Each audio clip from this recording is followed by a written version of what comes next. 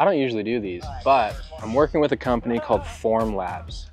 They decided to create this super cool drone that's SLS 3D printed, and it's supposed to be super strong, super durable, and it's incredibly lightweight. Like, this weighs nothing. With my background of flying drones and racing drones, I figured no better way than to fly this drone in a manner that it could explode. Yeah, this drone is super freaking cool. So I'm excited to see what it does. So far, it feels pretty good, actually.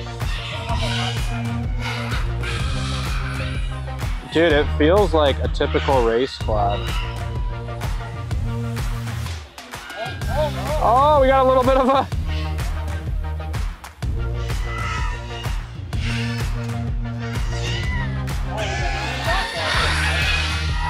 We got a race going, boys.